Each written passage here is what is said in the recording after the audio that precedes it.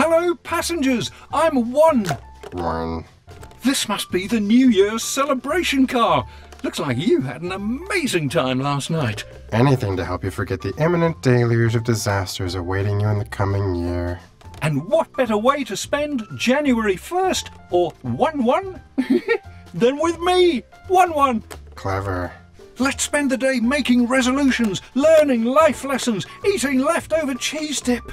If I were you, I'd resolve not to eat the leftovers. I think I saw Atticus playing in the dip bowl. But while you folks think up some resolutions, I'm going to find some fresh dip. See you soon. I wonder what resolutions my good friend Miss Tulip has made. Probably to choose her future modes of transportation much more carefully. This year, I resolved to focus on my songwriting.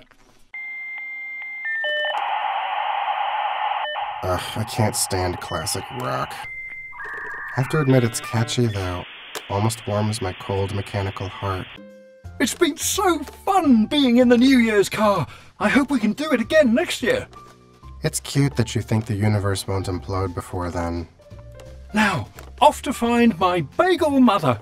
Oh, I hope she's everything I hope for. Get it? Everything? Bagel? Haha, that's a joke. I actually learned she's slightly bigger than a bagel. Ugh, fingers crossed about the whole imploding universe thing.